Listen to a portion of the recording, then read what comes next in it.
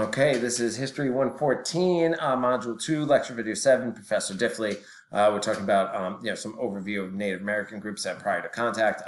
Talking about religion, land, and property. I'm going to go over this a little bit here. Land and property stuff we'll talk about, but that especially we're going to go back over in the next module, especially where we're going to do a little comparison. Native American religion, they were animism is what it was, animism.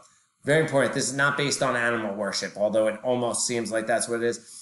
Animism is the belief that everything in the world is imbued with some sort of like spirit there, right? You don't worship the animal, but everything has a spirit, everything's connected, that sort of thing. So that's what it was. They believe that the spirit, many modern religions, the here and now and the afterlife, the spiritual world, like, a heaven or hell or whatever you believe in, those things, they're separate, right?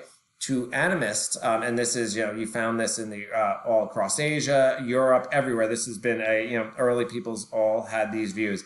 Everything was imbued with a spirit, right, or something like that. And the spirit world and the human world were much closer, right? And so they could be contacted. They could, they really work together, or impact each other. That's what animism generally means there. They did have what we would call shamans and medicine men. Shamans were especially important, and you find them everywhere you go with animism, is the idea that certain people had a better connection to that spirit world and could, interpret or speak to it. That you'll find them everywhere. The ancient Greeks had oracles and things like that who were supposed to be able to tell that, and others. So there's some there. Medicine men, it's... Again, they're not doctors, but there are people who knew, herbal remedies. Later, they'll be, you'll find those everywhere too. Again, some of these terms, shaman and medicine men, have taken on negative connotations. They've often shaman, medicine man. Next word comes out of people's mouths is witch doctor, right? And that's from the European perspective, right? That it's different than the science or the medicine they knew, that sort of thing. But you did have specialized people like that in the groups. They did, though, and this is true of virtually, really pretty much every Native Americans is they did believe in a single creator deity. So there might be other spirits out there, but they did believe that one deity created the world. And now in all the groups, it is something different, right? It really could. In some of the group, it could be an animal deity, but they all did believe there was one single creator. So that is something they had in common with the Europeans, even though it wasn't the same sort of deity as they're talking about, that they did talk about a creator, like, just like the Europeans would say, the God, the creator. That's what they would talk about as well. Land and property. People didn't, own land the way the Europeans do. We do today. It's a common resource. It's not a commodity. A commodity is something to be bought and sold for a profit. You had the right to own the land, to possess the land and use it, right? The land would belong to the people, the nation, the tribe, and, everybody would be given, land as they needed it. That sort of thing. That's something that we'll see when the Europeans meet the Native Americans. Is astounded all across all the records say is that they never found any homeless or truly poor people, beggars or things like that. Why? Because everyone seemed to be taken care of. But again, to the commodity thing, there's no real estate market like there is today. No real focus on accumulating wealth or material goods. Again, like I said, people would have jewelry and stuff like that, but not hoard it, right? And a lot of times say that if there was a chief, who was usually looked at as the most respected member, chiefs weren't as true political leaders, I say, are like a king where their word goes. They were usually persuaders, right? They were well respected, that their word carried such weight that people would often follow them, in that way, but they weren't, they weren't like the dictatorial in that sense. And we've seen that wherever you find groups like that, you'll find that all around the world.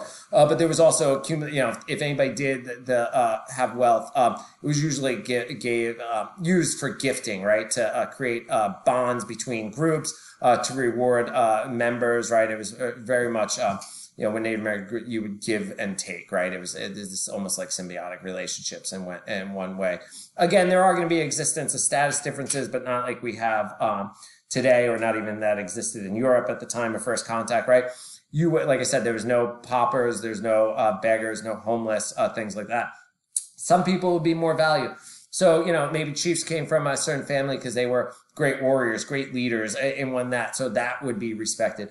But often a status difference was based on merit, right? It's what people did. What did they provide? One was you're a better hunter. Someone else was a better farmer. So of course they're going to be a better status, right? The shaman who has a connection to the spirit world is going to be looked up to, that sort of thing. The healer is going to be looked up to. I mean, that's just the way it goes today.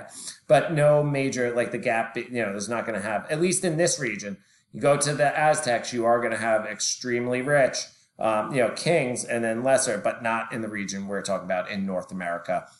Northeast, you're not going to have that up here.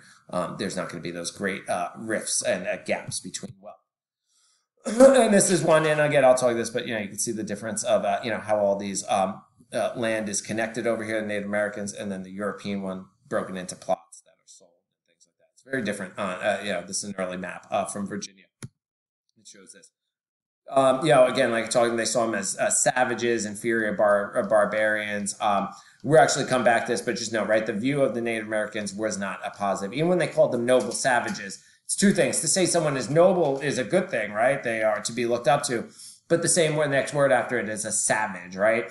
So they're noble in a sense, but they're also savages, right? They respected them to a degree, but not always. But they were mostly looked at as inferior barbarians. Why? They lacked the same God. They lacked, they seemingly lacked government. They seemingly lacked the structures that Europeans knew.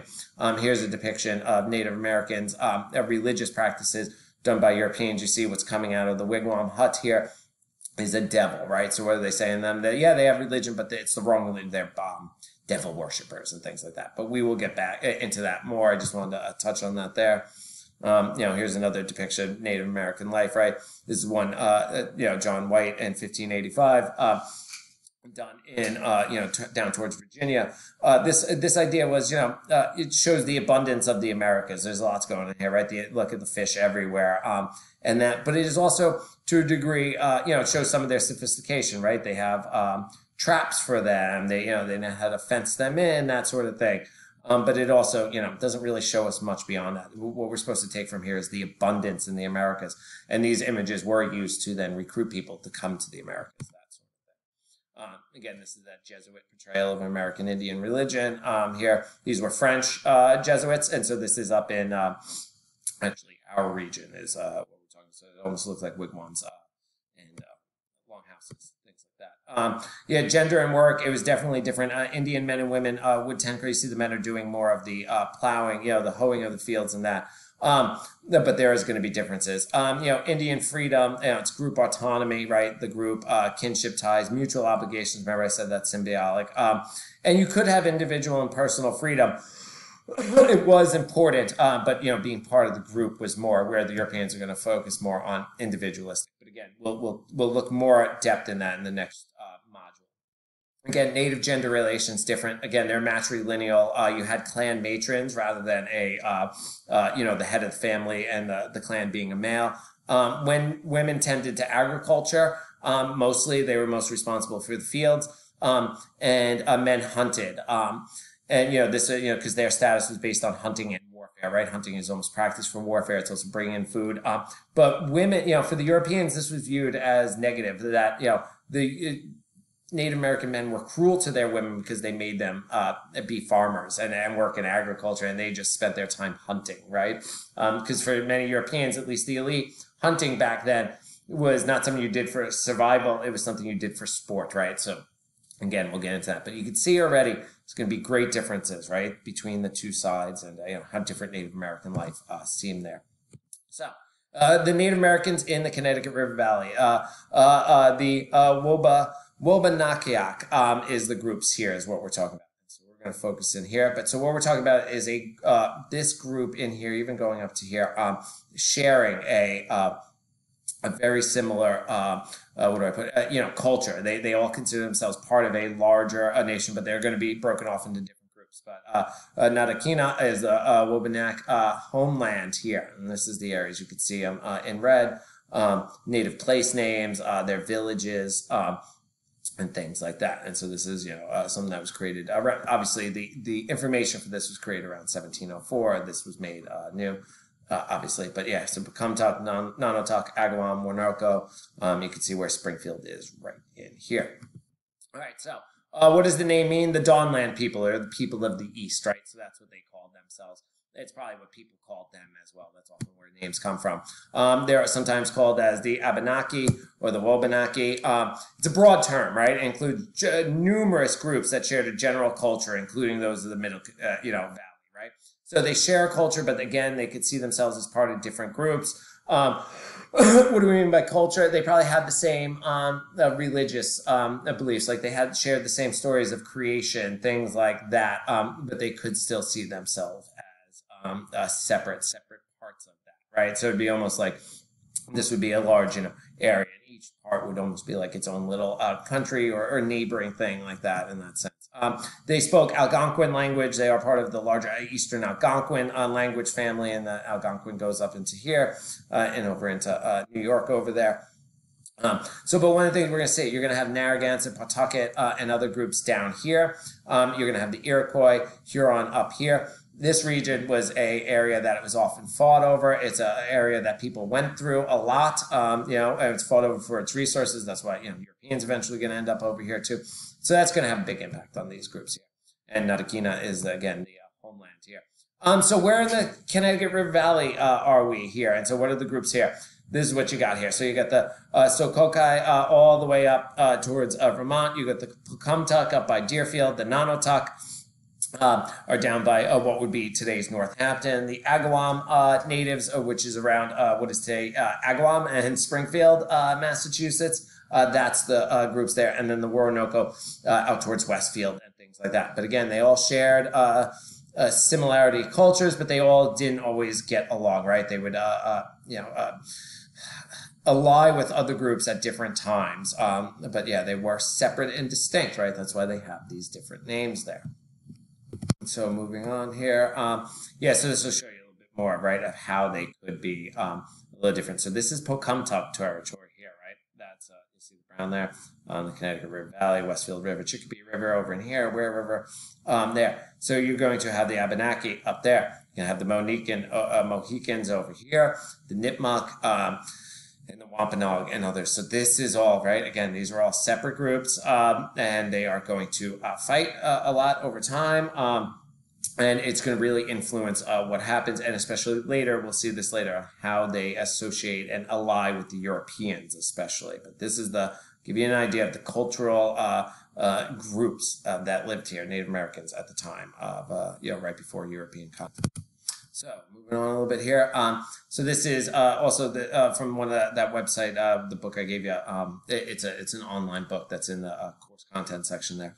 Again, native settlements around 1600, 1650. Again, you can see them up and down the river, the Pocumtuck, Nonotuck, Woronok, and Agawam over here, right? So you can see the difference. This one actually has them up a little higher than mostly down here because the Podunk and them will at times cross over into each other. But you can see what they're called, the river tribes here, right? Is excuse me, why? Because they're all based around these rivers over here, right? You got the Wampanoag and, like I said, the Narragansett and others, Pequot, Mohegan, all these different groups around here.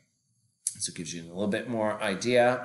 And again, you could use this going forward as a basis of more things you want to take a look into. Some of the groups here, Algonquin, Woronoko, or the Woronok is a place name that indicates a river or land that are turning about. This is what is Westfield, Massachusetts, right? Closely allied with the Agawam and that. Very culturally and linked to the Algonquin. They are very allied with the Agawam, Nonotuck, Pocumtuck. They're probably part of a larger clan family, kinship families there, right? But yeah, this makes sense. It's about where the river turns around. That's where often their place names were and that. So that's the Woronoko. Again, there's note stuff. You read about this in the required reading. Nonotuck, the midpoint of the river, Northampton is where it was, right? And that's pretty good to them. That's where the midpoint of the river was. Present day Amherst, Hadley, Hatfield, Northampton, right? They are, again, Algonquin.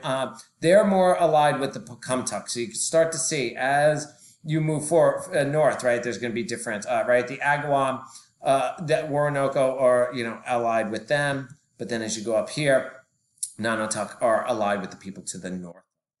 So you can see the differences already between the groups. Pocumtuck, again, the swift, shallow, sandy river. Here is a name for it too, and that is what the river is like over in this area over there by Mount Sugarloaf. And this is now the name for the river now known as Deerfield River, and up in Deerfield and all that. They are known as the Pocumtuck, includes Deerfield, all that again. And these are the stories, the origin story. So this is just a little overview thing there. Again, this showed you that earlier. And now we'll pick up in the next video, 8 for the Agawam. Move forward.